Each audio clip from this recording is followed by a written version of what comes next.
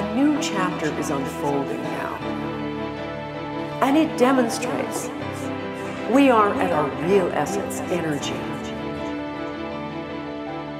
That the world as it exists is not finished and finite and discrete, but influenceable, and that we are influencing it at every moment, and that everything is connected and affected by everything at every moment. Fundamentally, we exist only in relationship. We exist within a giant field, and we are part of that field.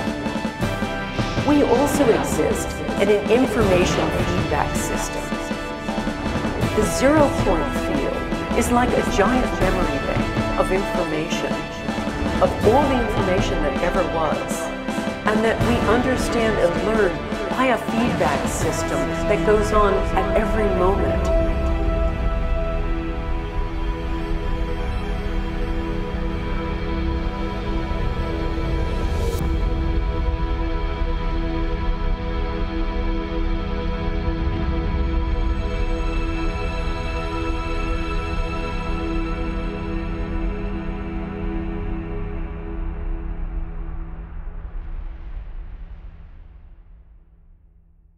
The idea that all life is interconnected is an enduring spiritual tradition.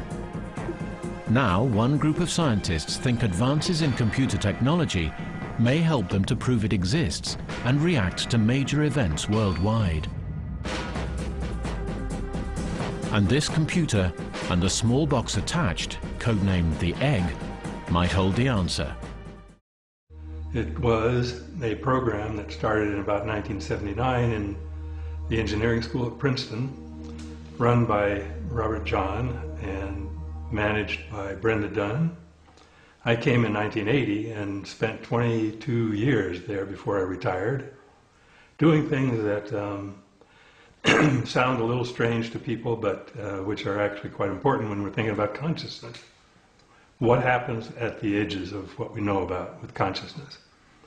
Is there any real presence of consciousness in the physical world? So we set up experiments to ask that question and got an answer, which is yes. Not a big surprise to people who are interested in spiritual matters, but a terribly difficult thing for most mainstream scientists to accept or themselves take any time really to examine. In 1997, I started doing something which turned into what we now call the Global Consciousness Project, which is looking at the entire world in a way. We're using our same kind of technology we developed in the lab, but now to look at a kind of non-local consciousness that appears to be a real presence in the world. For 5 years, Roger Nelson has been running the Global Consciousness Project. He collects data from what are called random event generators. 75 standalone computers have been set up around the world. They produce continuous random combinations of numbers that are sent back to Princeton. Nelson monitors the machines, looking for any unusual deviations in the data. REG machines, random event generators, are electronic tosses of the coin. One type of random number generator experiment that's been conducted many, many times, hundreds of times, over the past 4 decades or so, since around the 1960s, has been a random generator that only produces sequences of random bits, zeros and ones, like flipping coins. And you would simply ask somebody to press a button, it would produce 200 bits.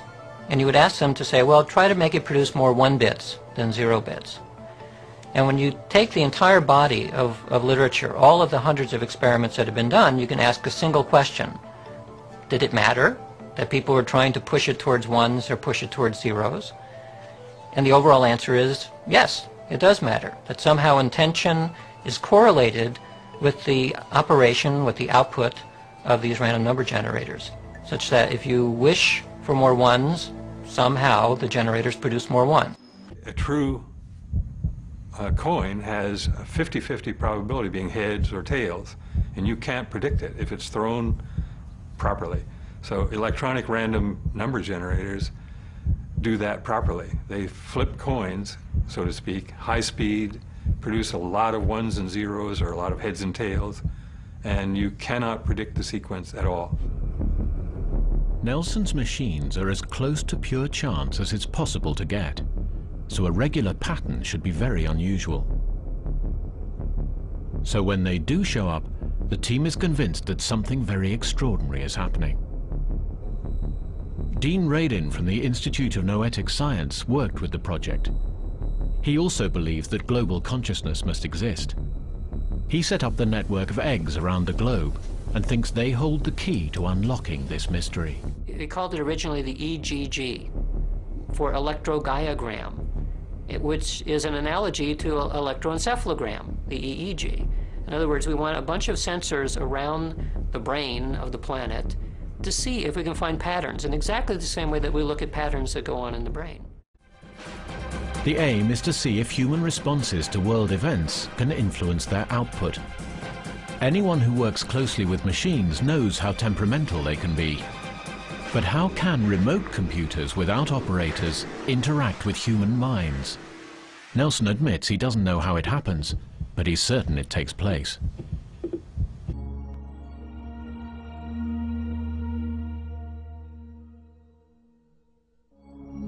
Today, there are over 60 random event generators placed around the world.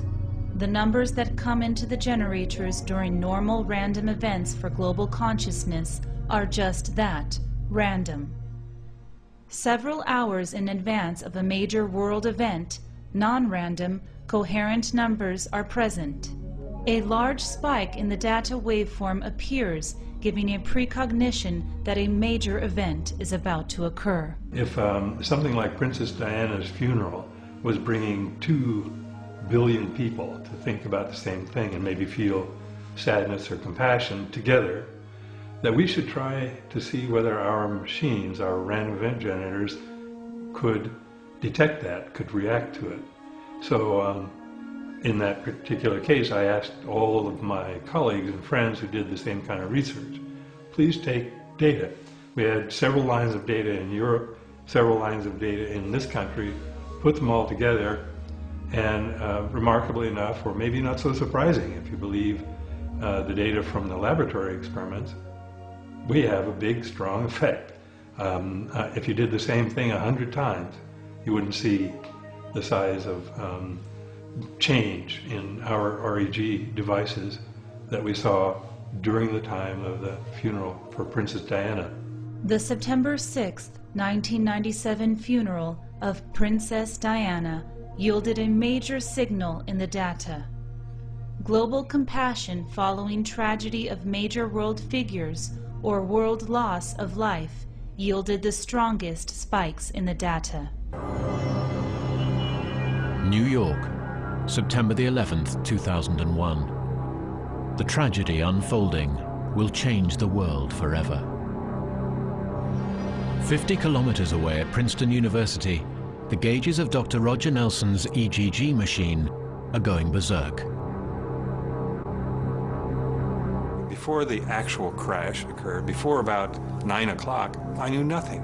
I was happy-go-lucky. I was writing letters how the world was peaceful, right?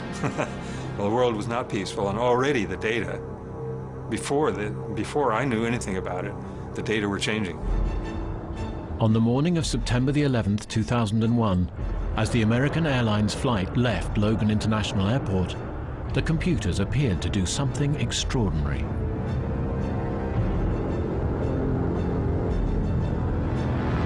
Four days before September 11th, where the eggs are just doing what they normally do, nothing. They were wandering randomly. And then all of a sudden, on September 11th, there's a trend that takes off, which is extremely unusual. The random event generators began to synchronize, overriding the laws of chance. Could this have been connected to the attacks?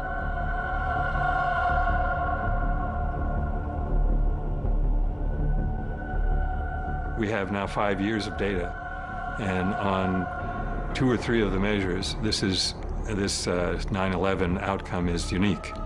There's nothing else like it in the database. News of the catastrophe flashed round the world, and the world stood in shock. Could this surge of emotion explain the mysterious data? Nelson is sure it does. Human consciousness interacts with the physical world in the form of a random event generator in such ways to change the output. And on 9/11, when the first plane hit, I think that was 8:45 in the morning, the data started changing in an unmistakable way about between 4 and 5 o'clock in the morning.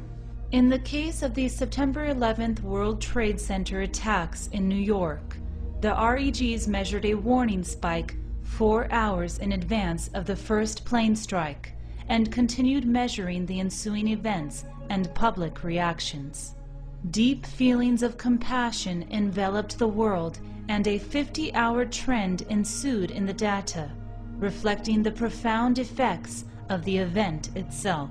The Global Consciousness Network has scientific data showing similar responses to many world events such as Earth Day and World Healing events. Major earthquakes reflect in the data hours in advance of the actual earthquakes, showing that the global consciousness field is not limited to what human beings directly perceive. These generators, random event generators, we usually just call them REGs, sometimes RNGs for random number generators. They're a very standard tool in the armamentarium of psychic researchers. They do a good job. They present a system that's easy to understand, and one in which it's relatively easy to see something that shouldn't be there. That is, if consciousness changes the way the world is, these random event generators constitute a very sensitive way of asking that question. Does my intention to get high numbers result in high numbers? And the answer over years and years of experimentation is that it does. It won't be enough to win at the casinos. They have too big an advantage. But it's real. When the O.J. Simpson trial was going on, lots of people were watching television because of the courtroom drama that was unfolding. And Radin intuited that there must be a lot of intention going on at the time when the courtroom drama is strong. So he hired a bunch of psychologists who kept track of the courtroom drama. At the same time, Radin was studying the behavior of random number generators. But then Radin found that whenever the intentions were strong in the courtroom, that's when the deviation of these random number generators from randomness becomes very high. So this is an unusual point in human history, I think, in that people knew far in advance that within a fraction of a second, either saying the words guilty or not guilty, something of very high interest would occur, which would attract hundreds of millions of people live. So I figured, okay, we have to do this as an experiment then. I had 3 random number generators running in my lab, and I asked a colleague to run a generator in Amsterdam and another in Princeton. So we ran the generators, afterwards evaluated the results, and sure enough, we saw a spike with odds of 1,000 to 1 actually 2 places. One was when the camera switched from outside the courthouse to inside the chambers. There was like a huge rise of attention, which was reflected in the random generators. And then at the moment that the verdict was read, there was this large spike of coherence in all 5 generators at once. So this was taking an idea that we had seen in the laboratory and scaling it up to the world at large, and it appeared to work. This leads naturally to wonder, are people affecting the world of reality that they see? You betcha they are. Every single one of us affects the reality that we see, even if we try to hide from that and play victim. We all are doing it. Modern materialism strips people of the need to feel responsible. And often enough, so does religion. But I think if you take quantum mechanics seriously enough, it puts the responsibility squarely in your lap. In the new view, Yes, mathematics can give us something. It gives us the possibilities that all these movements can assume, but it cannot give us the actual experience that I'll be having in my consciousness. I choose that experience, and therefore literally I create my own reality. It may sound like a tremendous bombastic claim by some new agey without any understanding of physics whatsoever, but really quantum physics is telling us that. So this is the human brain as you probably have seen on many occasions, but in actual fact, that's not the real human brain. The human brain is alive, and if you measured it, this is what it would look like. Those flashing patterns you see there are the actual activity of a real brain. We've taken an EEG, quantified it, and we can actually see the activity taking place over the left and right hemispheres. The yellow and the red that you see is effectively what's going on as a person is sitting quietly. There's microstates going on here, being recreated every 20 milliseconds, 50 times a second. There are about 4 basic microstatic patterns, which are the building blocks to consciousness, just like pairs, sets of DNA, or base pairs are the information for the last 3 billion years of genetics. Person's quiet. So the question is, suppose you have had access to information within every other person's brain, and they had access to yours. What would happen? Has it happened? Can it happen? And what would it mean for the future of human societies? No more secrets. And tonight, that's exactly what we're talking about. Suppose you had access to the information of every other brain on this planet. No more secrets. Are we all connected? And the answer is yes. We are all immersed in the Earth's magnetic field. The human species is about 7 billion conductive brains, all sharing this field. Think of 7 billion wires, all immersed in the Earth's magnetic field. This field contains enough energy to store the experience of every human being who has ever lived. It's an easy calculation. Just think about that. All the information of every human brain that's ever lived has the potential to be stored in the Earth's magnetic field with lots of energy left over. There's the Earth's magnetic field. You've seen it on many occasions. In fact, the strength of the magnetic field induced in every brain, right now you're being induced, to put it this way, you are immersed in the Earth's magnetic field, is penetrating through your brain, through your body. And in fact, the strength of the magnetic field induced in every brain by the Earth's magnetic field, when all brains are considered, is almost identical to the strength that each brain generates. Your brain generates in the order of about a picotesla, which is about a trillionth of a Tesla, much weaker than the Earth's magnetic field. But that's the operational intensity. But what does it mean? It means simply this. Such convergence produces the conditions that allow global resonance and the possibility of a human hologram. That is, 7 billion brains, basically immersed in the Earth's magnetic field, all with similar intensities, the whole equal the sum, and the sum equal the individual equal the sum. That sets up the conditions for a hologram. Calculations suggest that the time required for an event in one human brain to diffuse into all other human brains on this planet would be about 10 minutes. And it would recur primarily during dreams or during altered states. In other words, you can actually calculate it. 7 billion brains is an easy calculation. One brain, something you're thinking about right now, how long would it take if we're all connected to diffuse to every other human brain on this planet? About 10 minutes, and optimally during dreaming, when the right hemisphere is dominant. So here's how it would look in terms of an animation. Effectively, there's the representation of the 7 billion brains, almost 7 billion.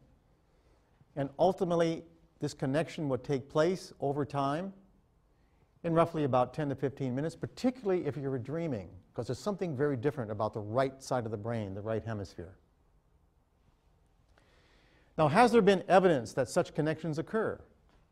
Yes, for decades, verified cases indicate that some people's sudden experiences about a crisis to or death of a loved one occurs on days when geomagnetic activity is quietest.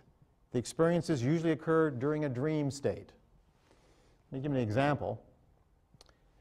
On the evening of the 5th January, I was visiting, this is from a middle-aged woman. This is one of many cases. These kinds of cases have been recorded certainly since the 1870s.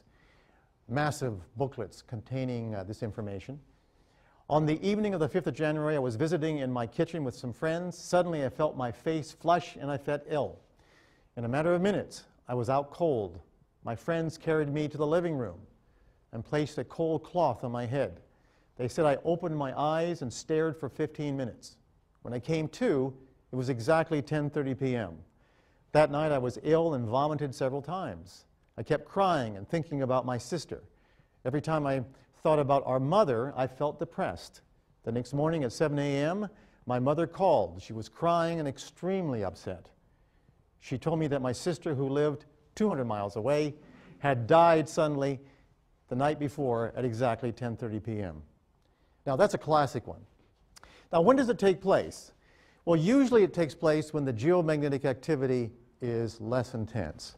This is an example of a geomagnetic pattern recorded right here in our laboratory at Laurentian University. You can see the perturbations. This is a very active kind of night, a geomagnetically active kind of period. You're looking at various components here. On the other hand, on quiet nights, which is the next one, you can see the difference. In other words, when it's quiet, when it's geomagnetically quiet, the connections between all 7 billion brains have greater possibility. When there's more perturbation, it's like having more noise in the system. Very weak effects, but very strong and emotionally significant impact. Classic example comes from an experimental study. Remember, the most important philosophy that human beings have ever developed has been science and the methodology of science. The most powerful and potent tool has been the experiment. This is an experimental kind of study in where individuals who are dreaming in one room and simply engaging in ordinary dreaming in another room, a person is looking at a picture, a target, a picture. And what we find, and this is the work done at the Maimonides Dream Hospital, or dream studies, what we found is that when individuals are dreaming and someone in another room is looking at a picture, under certain nights, when you look at the dream content, is exactly what the picture was, the other person was looking at. And it's so obvious that not only does the dreamer know, but if you gave the description of the dream and a series of different pictures and said, pair the dream content with all of these pictures, they'll pick the exact picture that was being concentrated upon. Notice that the black circles indicate that when the geomagnetic activity was quiet, very, very quiet, that's when the dream content of the dreamer corresponded with the details of the picture upon which the other person was concentrating. Well, think about that. Every time you sleep near someone, are they influencing your dreams? Or at a distance, for that matter. But those are correlational studies or experimental studies. Here's a more important question. Why don't these experiences occur more frequently? Or is your brain more like a television remote that is randomly changing channels and ever so often overlaps with the source? What would happen if a procedure was developed that allowed direct access to whole information, to all of it? All right? Suppose there was a technology, and that's what we're talking about tonight. Can the ability to access information at a distance be trained? And the answer is yes, it is, and we've trained it. One such person is Ingo Swann, who helped develop the phenomenon of remote viewing. Ingo Swann is the individual, and this is Ingo. Ingo Swann was involved with the development of this remote viewing for the Central Intelligence Agency for the United States many years ago. In the 1960s, the U.S. government was losing a lot of its top secret information, and they couldn't find out how. Well, through a quirk of fate, actually, they found out that it was because the Russians were using psychic spies. Well, everybody had a good laugh over that, but then somebody reminded them, yeah, but they're getting our information. So they wisely decided that if the Russians have it, and if it's working for them, then maybe we'd better look into it. The use of remote viewers goes back more than 2 decades, to the dark days of the Cold War, a time when intelligence reports suggested that the Soviets were trying to turn psychic phenomena into the ultimate weapons. It appears to have been a watershed in the Soviet research, and I say Soviet because it wasn't just Russian, it was Georgian and other nationalities. And prior contacts between unofficial Soviet citizens and the West dried up, and the whole program appeared to go classified, hidden from view, and was presumed to be funded either by the KGB, the military, or some other, quote, governmental interest. There was evidence that they were particularly active in long-distance telepathic communication, also in PK that they call telekinesis, and possibly in telepathic hypnosis in order to disrupt individuals in key positions or handling sensitive equipment. Multiple laboratories were involved. They were screening civilians for natural talent, if you will, employing psychics and healers and things of that nature in a wide variety of experiments. Well, one of the things reported was that they were actually talking about attempting to induce death, physical illness, things of that nature.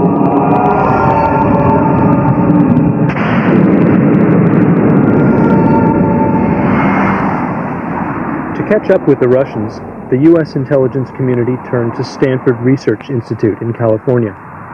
SRI, as it was known, was America's second largest think tank, with more than $70 million in government funding annually. It often dealt with high-tech, defense-related projects, and so it seemed like a good place for secret work on something as unusual as this. A respected SRI physicist, Hal Puthoff, got the program started. I was working at SRI on lasers, and I had an avocational interest in this field, and so I had carried out some initial experiments on kind of a lark. I was actually interested in the possible physics behind it. And so I circulated the results from those early experiments around, and pretty soon we were approached by representatives of various government agencies who were interested. We agreed to do it, thinking again it was just going to be a small-scale effort, not realizing it would take up the next, 15 years of my life. In the fall of 1972, the CIA gave Hal Puthoff $50,000 to find a psychic technique that could be demonstrated reliably, and if possible, used operationally. Puthoff soon focused his efforts on extrasensory perception, as the area most likely to produce results. If psychic perception could be made accurate and reliable, then whoever possessed it could be the perfect spy. So they formed a contract with a research group at Stanford Research Institute International to find out whether or not intuition can be used for espionage purposes, for spying. Come to find out it can. The researchers at Stanford settled on a methodology called controlled remote viewing, invented by a man named Ingo Swann. Ingo Swann was a well-known, quote, psychic, and so he was one of the first people that came to our program. And so we started out doing what anyone else would do. We hid things in boxes, we hid pictures in envelopes. And after a few days, he got bored with that, and he said, why are you having me do this? You want to know what's in the box? Open it up. You want to know what's in the envelope? Tear it open. I mean, this is a trivialization of this ability. What I can do is I can close my eyes and see anywhere in the planet. Why don't we look at that? Frankly, to mollify him, we said, okay, well, we'll do some experiments. How do you want us to do this? And he said, well, just pick coordinates, latitude and longitude off the map, and I'll tell you what's there. And so we got good descriptions of mountains and lakes and so on, and so we thought, well, maybe we have a case of eidetic memory here. He's memorized the globe. So we got coordinates of more specific things like actual buildings and so on, lakes in the middle of large land masses, little bits of land masses in the middle of large oceans and so on.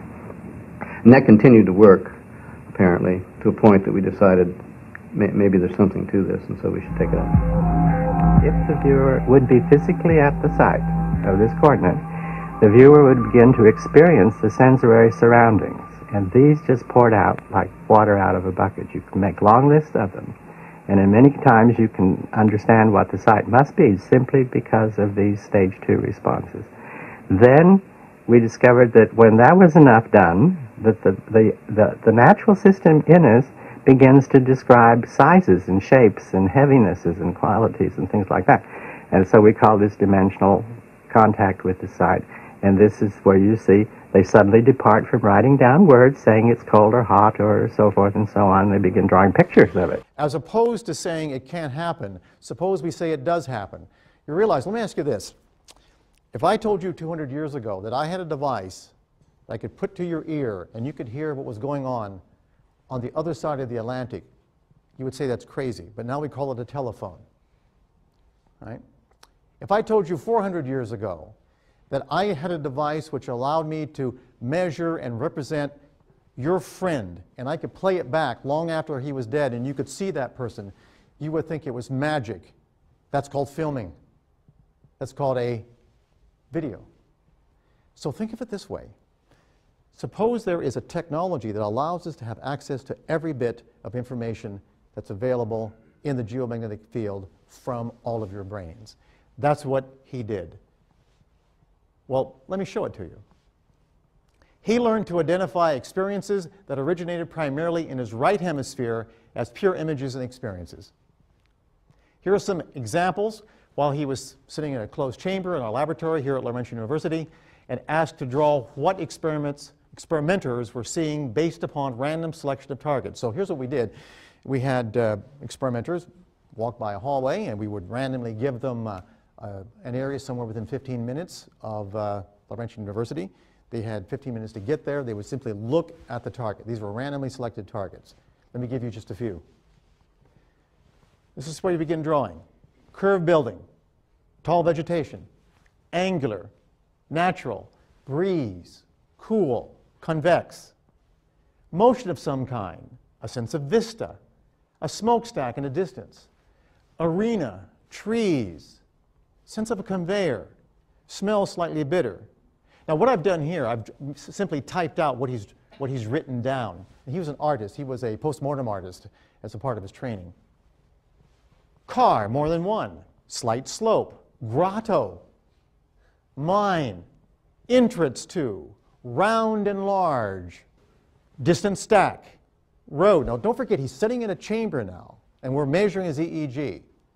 And we've enhanced its capacity with the technology I'm going to show you in just a few minutes. All right?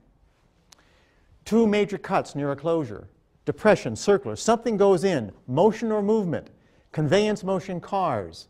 And what was the target? You all know what it was. The target was the experimenters had gone to see Science North. There's what he drew. That's what it looks like. He had no idea what was going on. These were randomly selected targets. I'm showing the ones that are most conspicuous. There are many others. Here's a bird's eye view. This is all published in scientific journals, incidentally, and you can access them by simply Googling it on the web. Another target was a Catholic grade school with lots of windows, stalls for bicycles, a figure-8 shaped inside hall system, and a consistent pool of water along the edge of the property. Here's how he started. He had no idea. Remember, this happened on several days. And even the experimenters didn't know where they were going until they opened up the envelope outside the laboratory in the parking lot. And then they had 15 minutes to get there. Okay? Tall, sense of massive, windows, reflections, stones, hear water, pool. People walking, a sense of business, glass, bars, several of them, those bar-type things, buildings. Glass, throwaway, slope, colors. Now glass, now the bars he's talking about are like bicycle type things, where you put in bicycles. And of course, he concludes it's something like a church or a school of some type. Remember, he's not from around here. He has no idea what the target is. But it's even more than that. If randomly selected photographs, particularly with emotive and meaningful components, were placed in another room, on a table, in envelopes, he could draw the details. Okay, so in other words, what we had effectively in another room, there's a table, roughly 100 different pictures in envelopes, randomly selected, one laid down. He's still in the chamber. We're measuring his brain activity. And he begins to draw. Here's one for you. Deep feelings. And I've actually, this is the actual words that type larger so you can see them. You can see his pictures. Dark but airy, undulating like a boat, watching, gloomy, stars. Clandestine romance, I'll tell you about that later. Okay? Actually, it turns out in that table, on that table, two graduate students had, how shall I say it, interesting intimacies. Feeling of points or seeds, struts, electricity, feeling of awesome. What could possibly be drawn like that? The answer is the target, a tornado. How close can you get? Other ones, for example. This is one of the hidden pictures, and this is what he drew. World not responding, awash like a tunnel, morose, impact, hatred, into depths, police. This was a terrorist explosion of an airplane. And notice something very interesting. That even down to the components are being drawn. Next. Even abstract ideas. Remember, the whole point is to have a technology which allows access to every bit of information that every brain on this planet has. And this is a picture really abstract looking. Take a good look at those garbage cans and a number of other things, and look what Ingo Swann drew. People, dull target, wilderness like a window. Even something as abstract as that, details come through. Now, I want you to think about something, and that's the following. Just remember Alexander Graham Bell, the first time he generated a signal across the room. It was scratchy, he could barely hear it, but the point is, from that beginning of just a bit of information, now we have one of the most sophisticated technologies in the history of Western civilization. We have the telephone communication system. You've got to start somewhere, and then you perfect the technology. They developed it into a viable military application, and once they did, a long series of projects started, which the public now knows as Stargate. From 1972 to 1997, during the Cold War, the CIA funded what was known as the Stargate program to test if remote viewing could be used as an intelligence tool. The very first, I'm not talking about 1 out of 100, the very first Soviet facility we looked at was over in the Soviet Union. And it turned out our remote viewer, Pat Price in this case, drew a picture of a crane. And he said, I'm lying on my back on top of a 2-story building, and this crane is rolling over my head, and it's so large that a man is only half a wheel height. Well, when he told me that, I thought that was ridiculous. But in fact, it turns out that's exactly what the site was like. I don't know if you can see here, but in fact, that little dot there is a man. And so when we asked him, well, what do you think the site is used for? He said, well, I think it's for some space application. It was only after the Cold War was over and people from our country got to visit the location, we found out that, in fact, this was for a space application.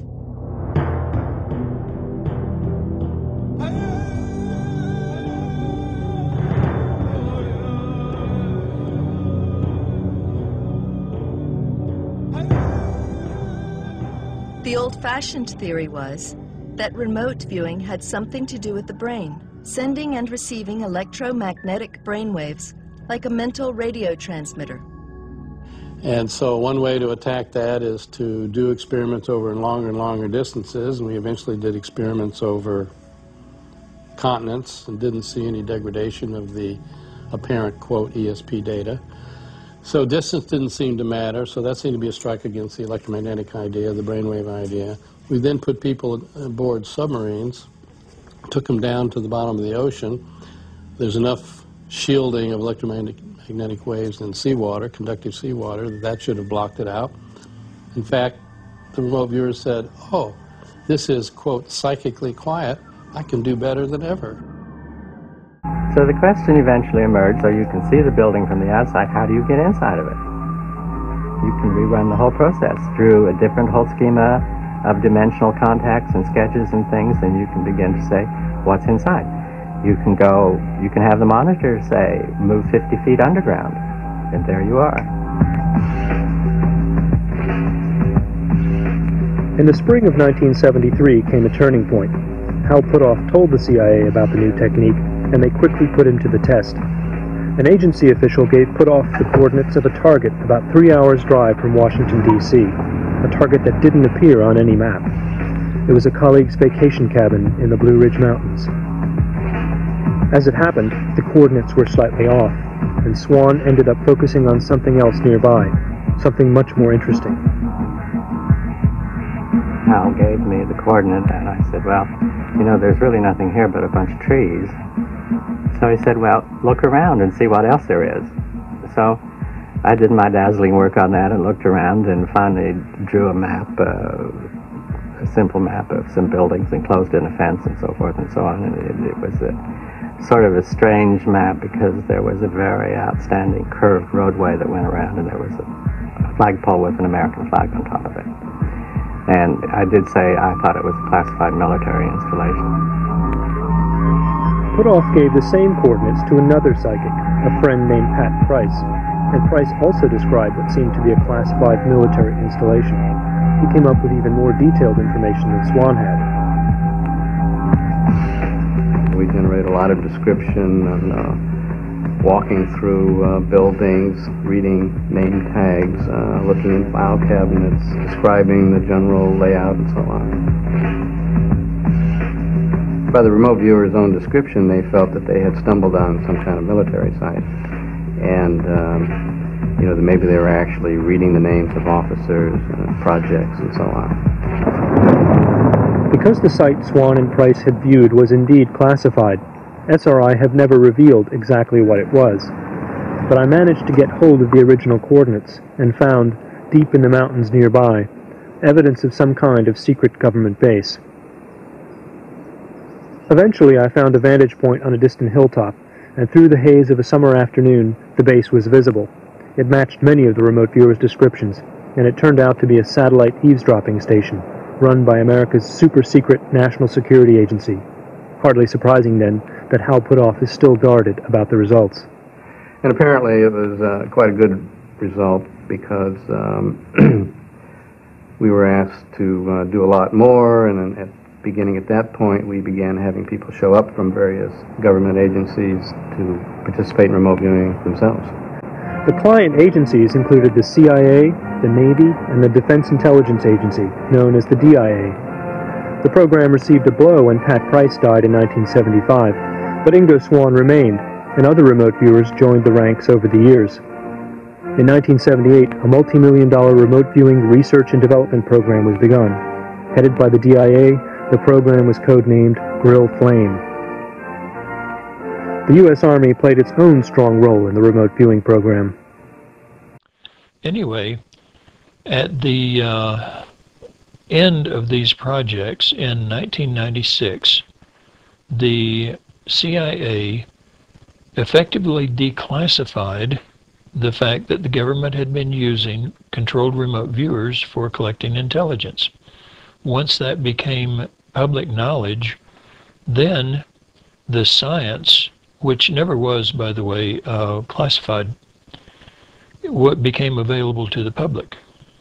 When the information became public that the U.S. government had used remote viewers for espionage purposes and that it was scientifically acceptable, psychics of all kinds decided this is scientifically acceptable, and so we're going to start calling what we've always done remote viewing. And immediately out across the internet, you started getting remote viewers of all different kinds who basically had no idea what remote viewing was. Remote viewing is a science, nothing more. Basically, you might use the analogy that if being psychic is a vacation, controlled remote viewing is the car that gets you there. It's not going to give you more scenery once you get there. It's just a tool. It gets your intuitive ability to be put to use in a controlled, organized fashion and allows you to use what intuitive ability you have.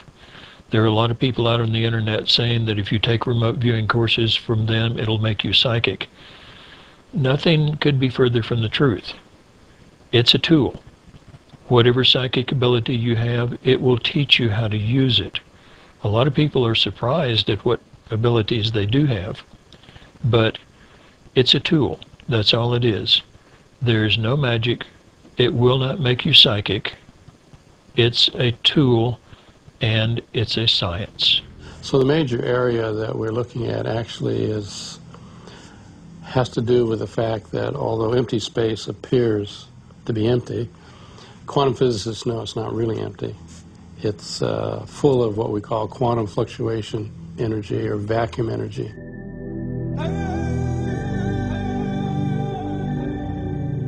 Hal thinks there is a mysterious energy pervading all empty space in the universe, including the cells of our body and our brains. He calls it vacuum energy, or zero-point energy. It might connect us all, in which case it might explain remote viewing. It's our liquid nitrogen tank. Yeah, the reason it's called zero-point energy is that even if you were to cool the universe all the way down to absolute zero, where all thermal motions get frozen out, this energy still exists. This is a special talk for me because I have spoken about the science of remote viewing in international venues and in university settings around this country and the world. And in each of those presentations, I focused on a particular aspect of the remote viewing phenomenon. Today is interesting for me in particular because I'm tying together things that I've not been able to tie together before. In specific, I think I understand why the remote viewing phenomenon works, and it is directly connected to quantum mechanics, and I'm going to explain my theory about why that actually does happen. And so when we understand the process and its reality, we really come to an understanding not just of the nature of physical reality being different, but the lessons we have learned from remote viewing can teach us a great deal about the history of our own civilization. So I am Courtney Brown. I'm the director of the Farsight Institute. I consider that the leading science shop anywhere where we study the phenomenon of remote viewing as it is performed using procedures that were developed by the United States military and used for espionage purposes, or methodologies that are derivative of those procedures. I work with people such as Glenn Wheaton, who is director of the Hawaii Remote Viewers Guild. He is out of Special Forces Intelligence, and Lynn Buchanan, who is the leading instructor of controlled remote viewing, and he worked out of Defense Intelligence Agency. And they have trained a large number of viewers, and those viewers work in our experiments that we conduct at the Farsight Institute over a great many years. So let's begin with some basic facts that I'm going to be talking about. Remote viewing can transfer information across both time and space in apparent violation of the accepted theories of Newtonian and relativistic physics. Now, information is physical. That's not in dispute. We normally think of information as just stuff we know, but that's not what information is. It's called information theory, and it's been well accepted in physics and other realms.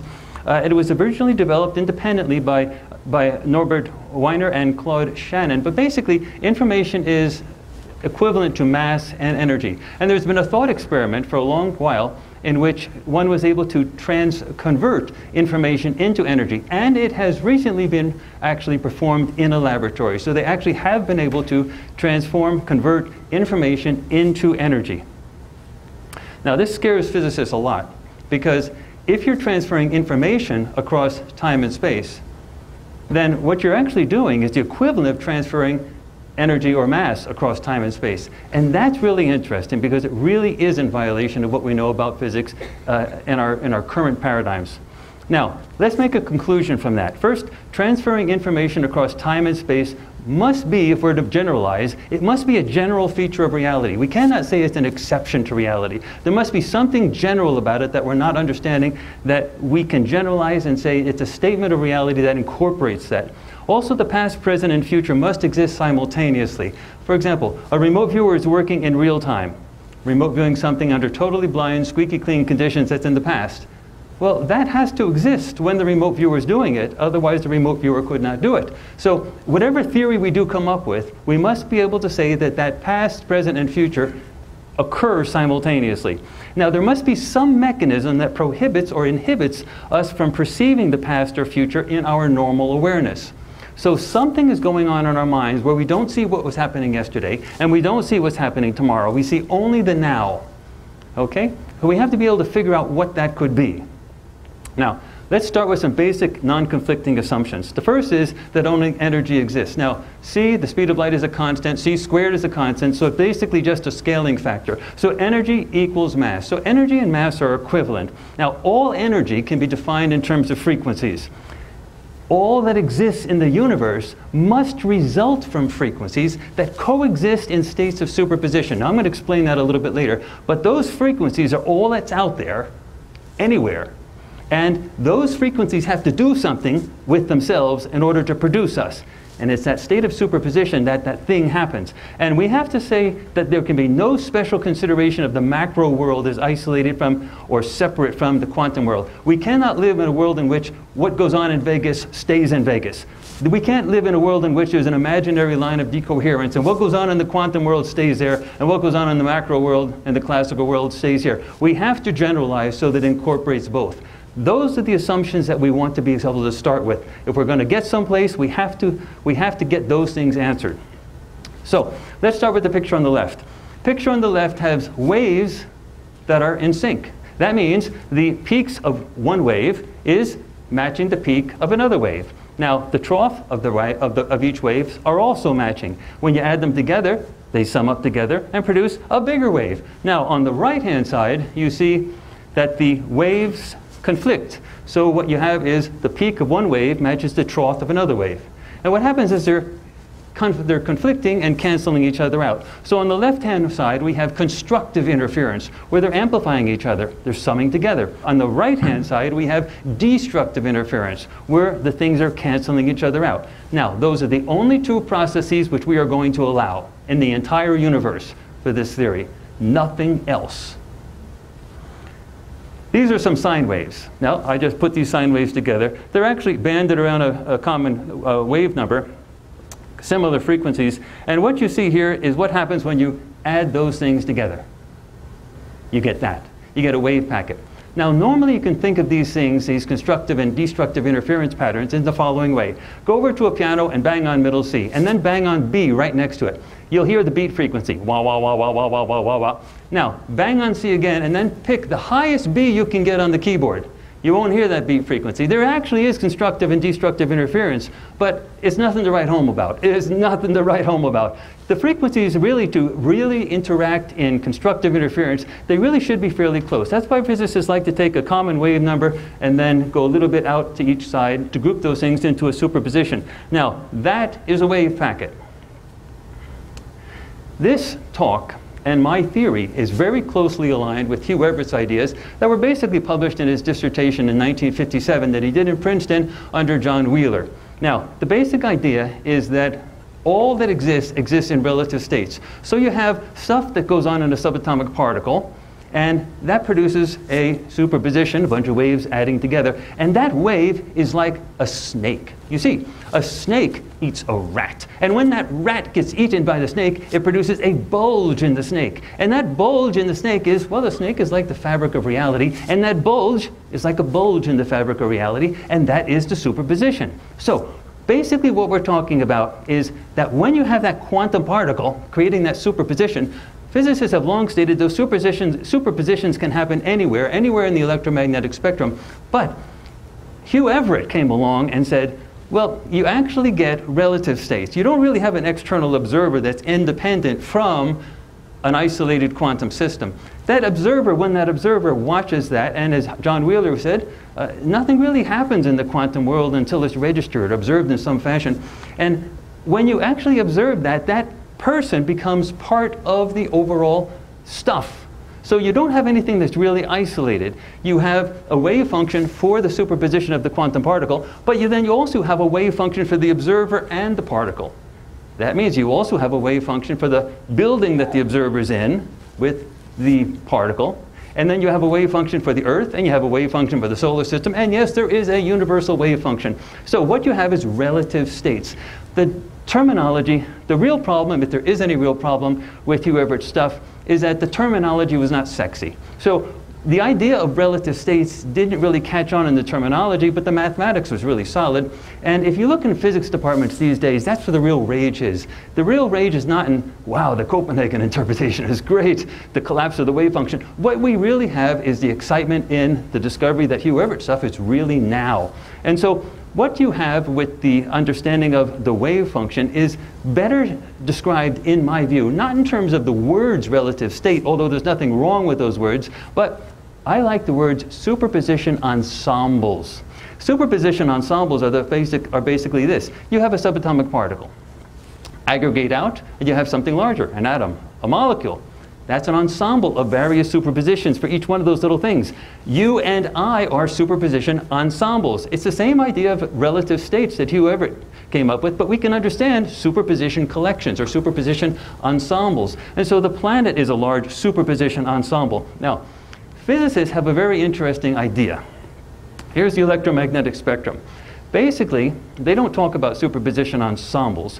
What they basically talk about is superpositions. But it's implied in the language that's common today that superposition ensembles, using my terminology, exist within the electromagnetic spectrum such that the frequencies that interact with us are in the visible light spectrum. For example, light enters the retina. It enters as a wave. It has certain frequencies associated with it. It hits the retina. The retina is a superposition ensemble itself. The frequencies mix with the light, with the retina, to produce a new thing, a new superposition ensemble. And that gets translated by the brain to a spot of light. So the basic implied understanding with physicists are that the superposition ensembles, if they were using those words, really only exist in realms within the electromagnetic spectrum that intersect with the visible spectrum. That is why long radio waves, gamma rays, X-rays, UV rays, they don't affect us. They go through us. So the gamma rays and X-rays, those are just light, high frequency, high energy light, but they basically don't really affect us. When they come in really strong strengths, they have nonlinearities that can cause disruptions in our DNA, but generally speaking, they don't interact with us. So the point is, they're too far away. But there is theoretically nothing prohibiting the idea that you could not have aggregations of superpositions elsewhere in the electromagnetic spectrum. Other worlds, elsewhere, higher up, where the frequencies are closer together, higher density. So you could have aggregations or octaves up within the electromagnetic spectrum where you have worlds, people, things like that, and we would never see them. Here we have two wave functions. The one on the right is a big one, and the one in the middle, set at x equals 0, is a middle one. Now look what happens when I start merging them. See how they start getting more constructive interference as they get closer? You see how it gets... Now normally people would say, of course, you move them closer, they're going to be constructive interference. No, no, no, you have it backwards.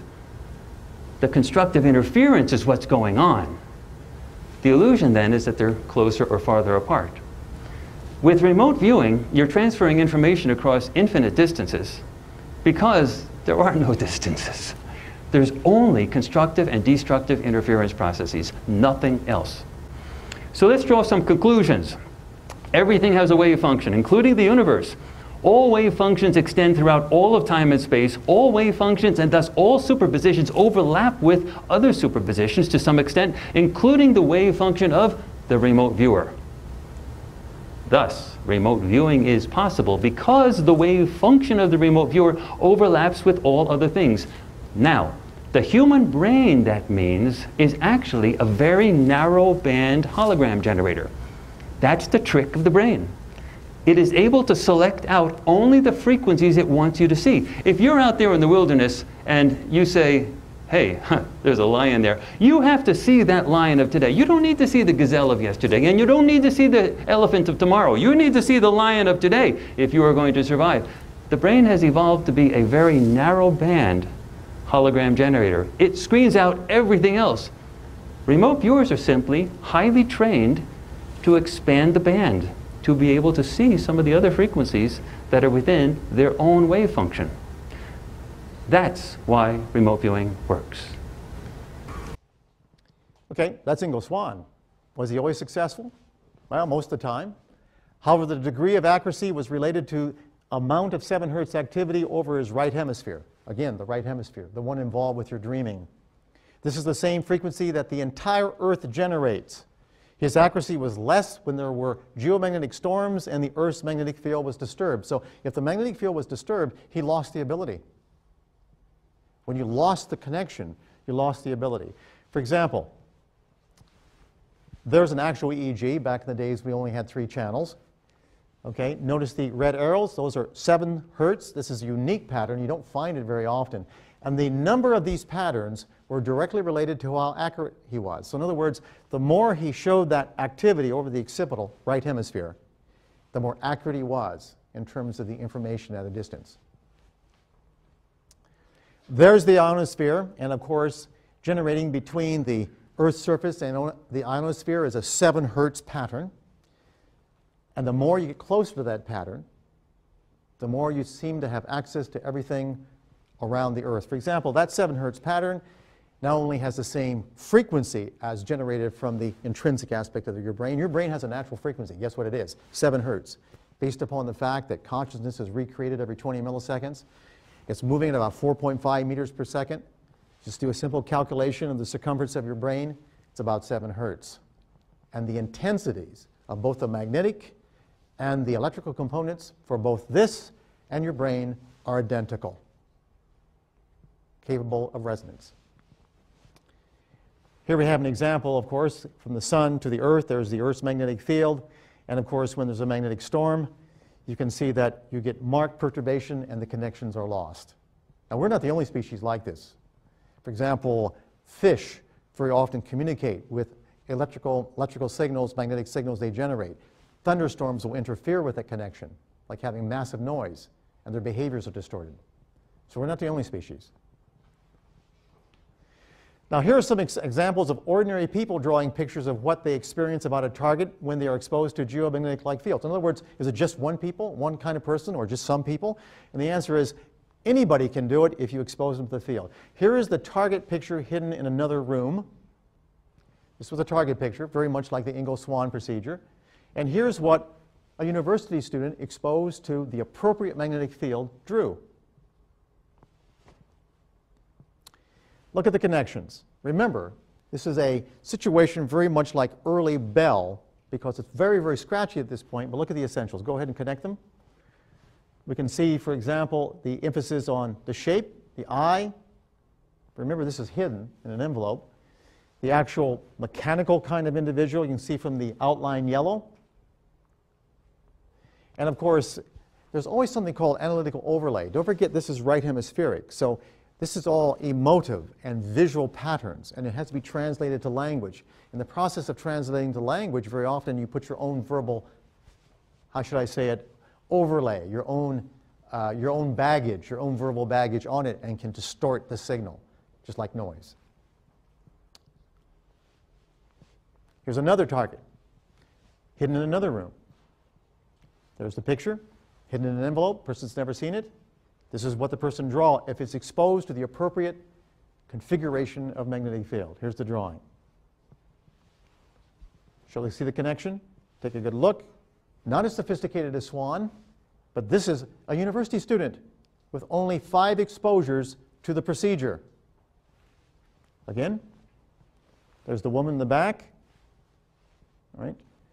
This fragment here, we're blowing it up a bit more, you can see. And finally, you can see that's purple glass written there. He's written purple glass. That entire area was purple. Now, this is not just a unique thing. This occurs repeatedly. And I'll tell you exactly what the patterns are later on. The most intense phenomena were these. When another person in another room is looking at a target and at the same time as the second person is sharing the same magnetic field, the accuracy becomes greater. So in other words, if you have one person here, you generate a condition that produces the same kind of magnetic field that influences the brain at the consciousness recreation pattern.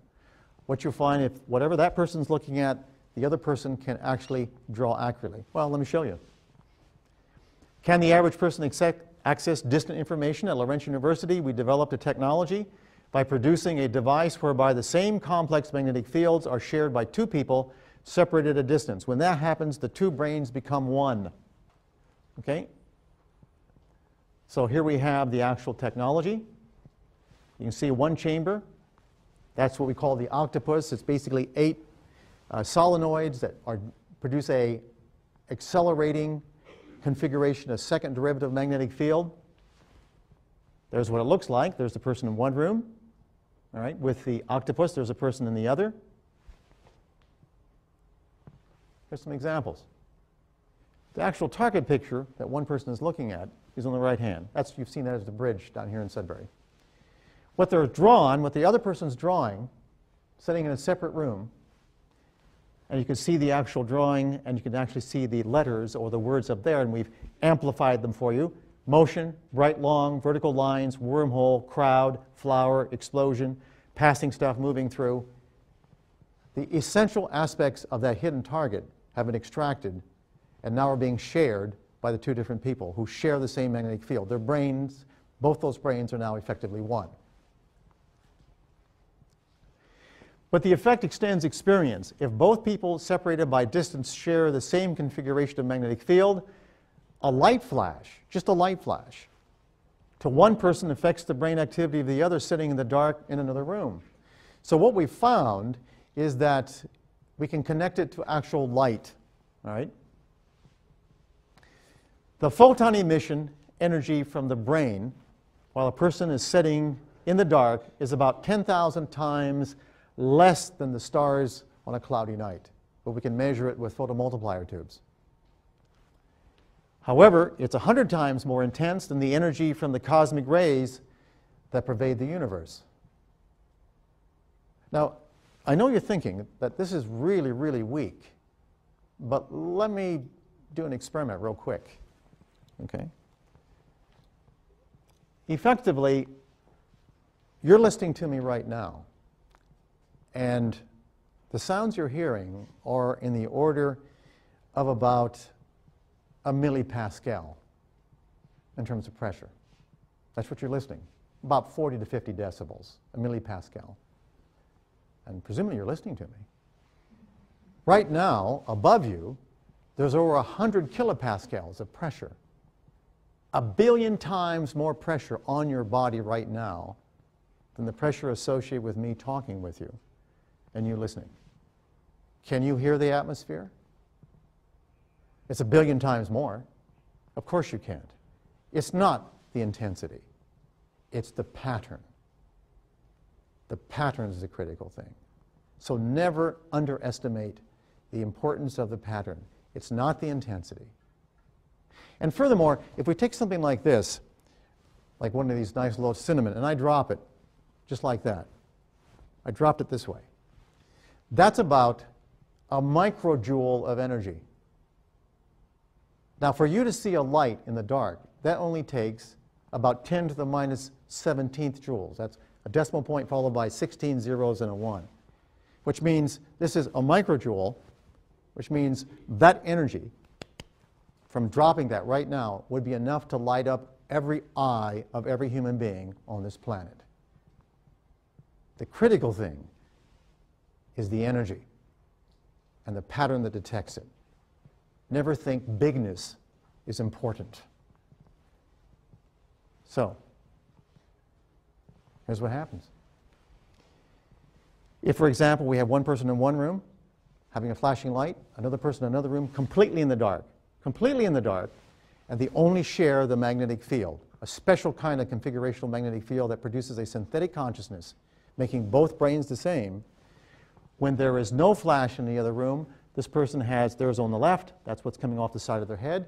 If the person in the other room is seeing a flashing light, an ordinary, dull, flashing light, the person sitting in the dark, their brain also generates light because they're connected, even at a distance. That's right, and now we know in neuroscience that it's very likely, Bocan and other people have actually shown this, that there's light emission from retina, that when you're actually thinking about white light, there's just not action potentials and neurons firing, there's actually photons being emitted within your brain, right? Actual photons, and we can measure them. The minute you have photons, you have access to almost everything, right? Now, when there are photons involved, the phenomenon of entanglement becomes real. This means that what happens to one person is reflected in another, regardless of space or time. Here's an animation of what we're talking about. That's entanglement. In other words, entanglement means that effectively, the minute you have two people connected, photons here and photons here, we really don't know right now when that photon is flashing in the other room. Is it the same photon that shows up in the other person's brain instantaneously? Or there's simply entanglement. But if you have entanglement, You understand what that means. That means you have information at a distance. You change something here, you change something here instantaneous. Already physicists are doing this. They call it teleportation because they're a bit more dramatic. All right. But in actual fact, they've already done it, up to over 100 kilometers. Change the polarity on one, the other one changes instantaneously. That's the first stage to having information from everywhere. Right. Now, if one has the technology and access the appropriate patterns shared by other brains, information can be accessed. We can amplify, concentrate, and control what has been happening only occasionally for centuries. Now think about it. Like watching lightning, we did it for thousands of years, hundreds of thousands of years as a species, and then we mastered electricity. Look at the difference. We watched birds fly, wondering what it would be like. We never did have wings, we never developed them, but now we can fly, we call it an airplane. If you can imagine it, it can be done. And that's why, because the brain is matter. It's based upon the physical principles of the universe. And if you have that capacity to imagine it, that means the potential is there for it to be done. Because our brains are reflective of the essential aspects of the matter of this universe.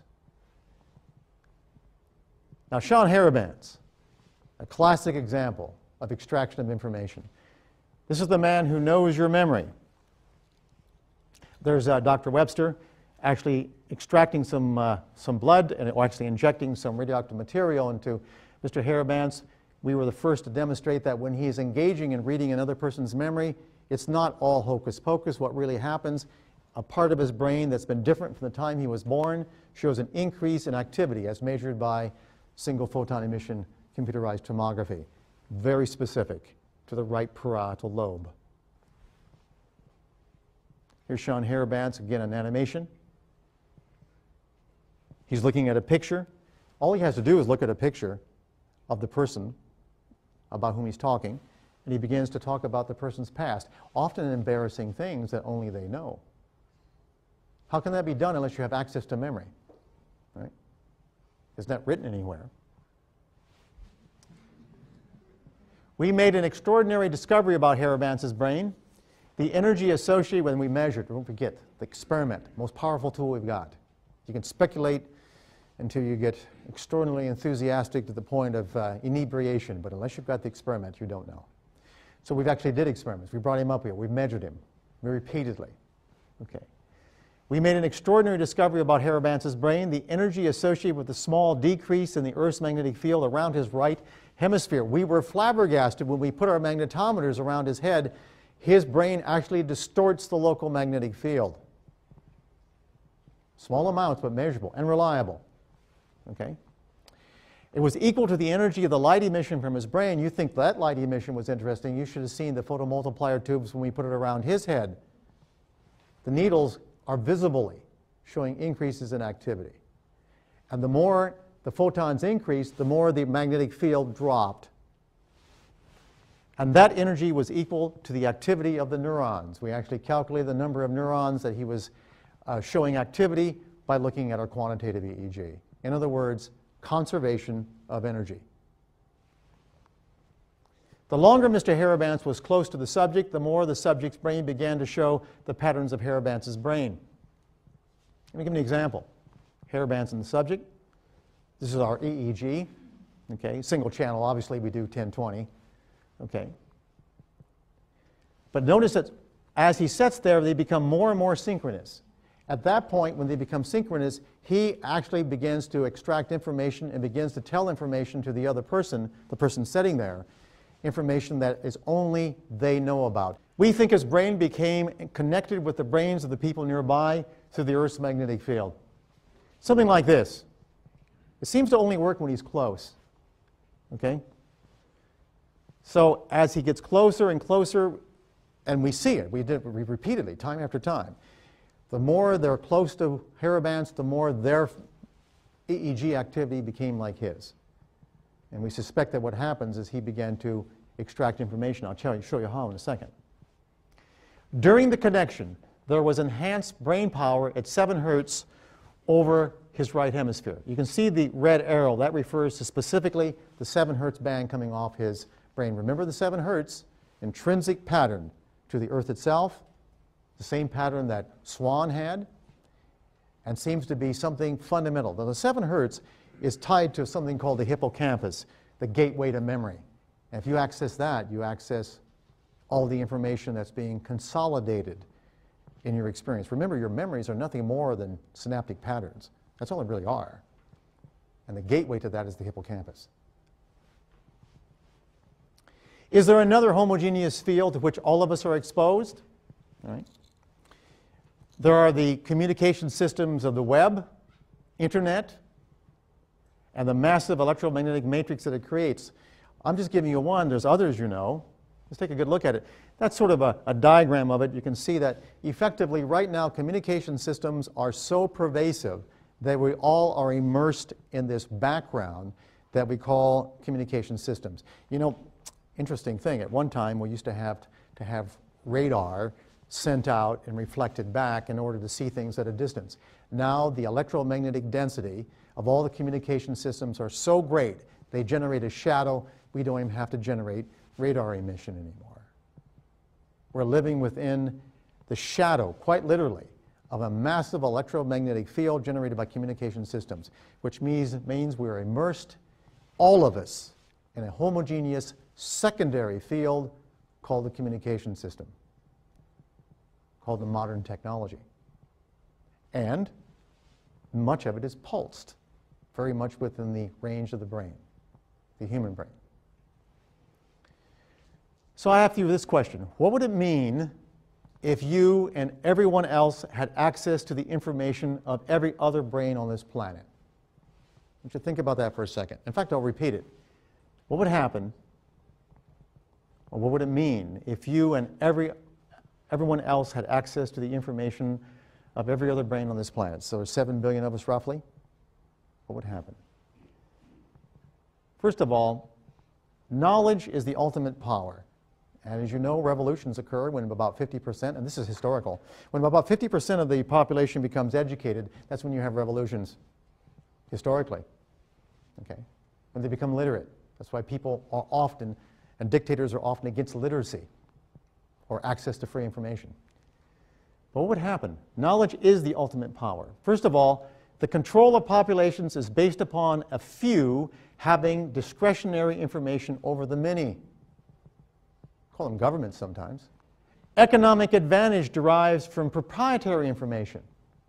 If everybody had equal access and knew what the other person was thinking, do you think there'd be rich people? Think there'd be poor people?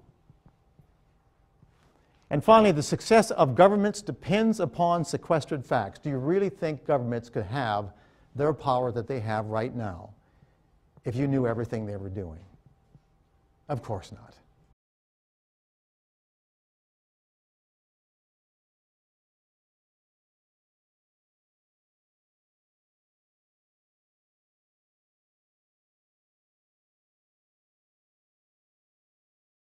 After 6 million years of boredom, the evolutionary ascent of our species from the last common ancestor with the chimpanzee, something extraordinary happened to us less than 100,000 years ago, which, by the way, is long after we'd become anatomically modern.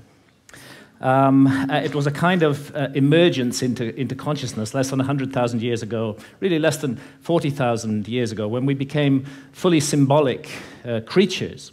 And this great change has been defined as the single most important step forward in the evolution of human behavior, is intimately associated with the emergence of the great and transcendent rock and cave art all around the world. And over the last 30 years, researchers led by Professor David Lewis Williams at the University of Witwatersrand in South Africa and many others have suggested an intriguing and radical possibility, which is that this emergence into consciousness was triggered by our ancestors' encounters with visionary plants and the beginning of shamanism. If you analyze the cave art, there's not time to go into the details here, but there are so many details that make it clear that this was an art of altered states of consciousness, of visions. That plants like the Amanita muscaria mushroom or psilocybin mushrooms appear to have been directly connected with this sudden and radical change. So to investigate this possibility, when I got interested in this mystery, I went down to the Amazon, where there are still surviving shamanistic cultures today, and where they drink the powerful visionary brew ayahuasca, of which the active ingredient is dimethyltryptamine, DMT, which is actually closely related at the molecular level to psilocybin. Now, normally, DMT cannot be activated orally. When we encounter it in the West, it's generally smoked. There's an enzyme in our stomachs called monoamine oxidase, which switches off DMT on contact. But in the Amazon, they've got round this problem, and they say it was the spirits that taught them how to do it. The DMT in the ayahuasca brew is contained in these leaves from a plant that they call chacruna in the Amazon. And there they mix it together with this vine. And out of the 150,000 different species of plants and trees in the Amazon, this is the one that contains a monoamine oxidase inhibitor, which switches off that enzyme in our stomachs and allows the DMT in the leaves, when the two are married together and cooked in water, to be absorbed orally, and takes us on a 4-hour journey into extraordinary realms. DMT is the most interesting in some ways of the psychedelics, because more issues are raised by it than any other. DMT is the strongest hallucinogen there is. If it's possible to get more loaded than that, I don't want to know about it. Another very interesting thing about DMT is it occurs naturally in the human brain. Well, now what's going on here? He's saying the strongest drug, the fastest drug, is the most natural drug. Sometimes people say, is DMT dangerous? It sounds so crazy. Is it dangerous? The answer is only if you fear death by astonishment. This death by astonishment thing, well, one thing about it, let me say a little bit more about it. One thing that endears DMT to me is, I like to say, it doesn't affect your mind. It doesn't seem to affect your mind. In other words, you don't change under the influence of DMT. You don't become a kinder, gentler person. You don't sink into, a line of drool from one corner of your mouth as you sit there twitching. You don't change. What happens is the world is completely replaced. Instantly, 100%, it's all gone. And what is put in its place, not one iota of what is put in its place was taken from this world. So it's a 100% reality channel switch. They don't even retain three-dimensional space and linear time. It's not like you go to an exotic place, Morocco or New Guinea. It's like reality is swapped out for something else. And when you try to say what it is, you realize that language has evolved in this world, and it can serve no other. It takes years of practice. So what you're looking at is literally the unspeakable. The indescribable falls into your lap. 2 large tokes away at any given time is this non-Euclidean, non-Newtonian, irrational, un-Englishable place. But it's not smooth and empty and clear. That's not what gives it its indescribability. What gives it its indescribability is its utter weirdness, its alienness, its power to astonish. Now, it's no joke to drink ayahuasca. The ayahuasca brew it has a foul taste, really, really hideous, and a dreadful, dreadful smell. And after you've drunk your cup, you'll find within 45 minutes or so that you're sweating, that you're feeling nauseous. Pretty soon you may well be vomiting, you may well have diarrhea. So, nobody's doing this for recreation. And I'd like to add that I don't think any of the psychedelics should be used for recreation. They have much more serious and important mission with humanity. So we're not doing this for fun. But what draws people to ayahuasca again and again to brace themselves for this experience, and you do have to brace yourself, is its extraordinary effects at the level of consciousness. And one of those effects has to do with creativity, and we can see the creative cosmogenic impulse of ayahuasca in the paintings of ayahuasca shamans from Peru, like the paintings of Pablo Amaringo here, those richly saturated colors, the amazing visions that they reproduce. And this creative impulse has also spread to Western artists. Many Western artists now have been deeply influenced by ayahuasca and are also painting their visions. And as these paintings show, another universal experience of ayahuasca is the encounter with seemingly intelligent entities which communicate with us telepathically. Now, I'm making no claim one way or another as to the reality status of these entities we encounter, simply that phenomenologically, in the ayahuasca experience, they are encountered by people all over the world. And most frequently of all, the spirit of ayahuasca herself, Mother Ayahuasca, who is a healer. And although she's kind of the mother goddess of the planet, she seems to take a direct personal interest in us as individuals, to heal our ills, to want us to be the best that we can possibly be, to correct errors and mistakes in our behavior that may be leading us down the wrong path. And that leads me to ask, what is death? Our materialist science reduces everything to matter. Materialist science in the West says that we are just meat, we're just our bodies. So when the brain is dead, that's the end of consciousness. There is no life after death. There is no soul. We just rot and are gone. But actually, many honest scientists should admit that consciousness is the greatest mystery of science, and that we don't know exactly how it works. The brain's involved in it in some way, but we're not sure how. Could be that the brain generates consciousness the way a generator makes electricity. If you hold to that paradigm, then of course you can't believe in life after death. When the generator's broken, consciousness is gone. But it's equally possible that the relationship, and nothing in neuroscience rules it out, that the relationship is more like the relationship of the TV signal to the TV set. And in that case, when the TV set is broken, of course, the TV signal continues. And this is the paradigm of all spiritual traditions, that we are immortal souls temporarily incarnated in these physical forms to learn and to grow and to develop.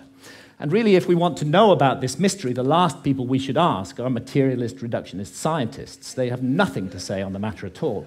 Let's go rather to the ancient Egyptians, who put their best minds to work for 3,000 years on the problem of death and on the problem of how we should live our lives to prepare for what we will confront after death.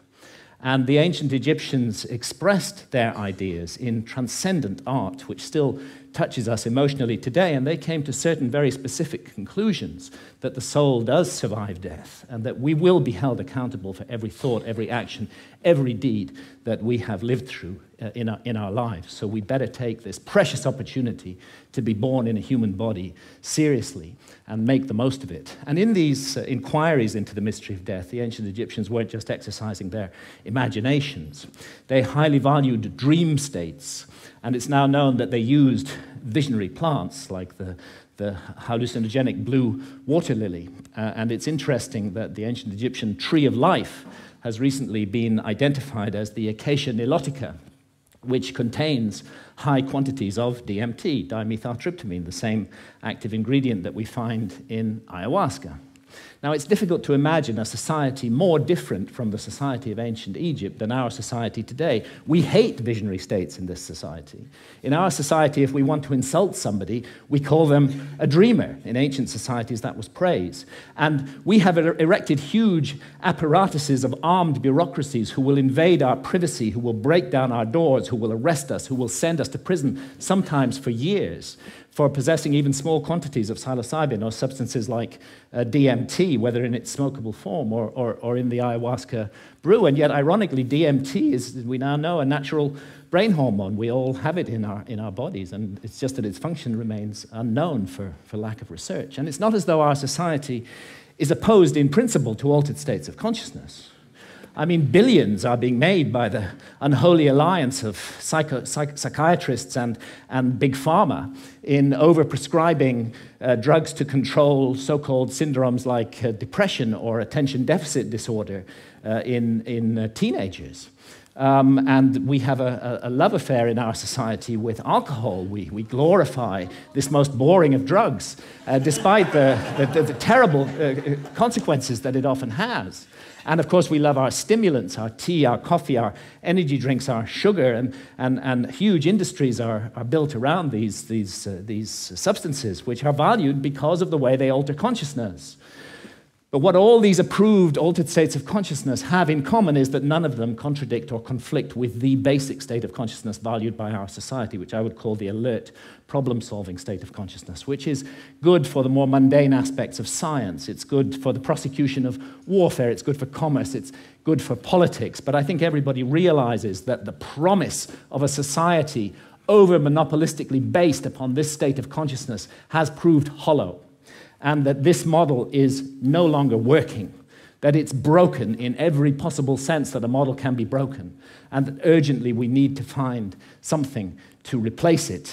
The vast problems of global pollution that have resulted from the single-minded pursuit of profit, the horrors of nuclear proliferation, the specter of hunger, that millions every night go to bed starving, that we can't even solve this problem despite our alert problem-solving state of consciousness. And look what's happening in the Amazon, the lungs of our planet, this precious home of biodiversity. The old-growth rainforest being cut down and replaced with soybean farms so we can feed cattle, so that we can all eat hamburgers. Only a truly insane global state of consciousness could allow such an abomination to occur. And I did a back-of-an-envelope calculation during the Iraq War. It seems to me that 6 months' expenditure on the Iraq War would have solved the problem of the Amazon forever, would be sufficient to compensate the peoples of the Amazon so that no single tree ever needed to be cut down again to garden and look after that amazing resource. But we can't make that decision as a global community. We can spend countless billions on warfare, on hatred, on fear, on suspicion, on division, but we can't get together the collective effort to save the lungs of our planet. And this is perhaps why shamans from the Amazon are now mounting a kind of reverse missionary activity. When I've asked shamans about the sickness of the West, they say it's quite simple.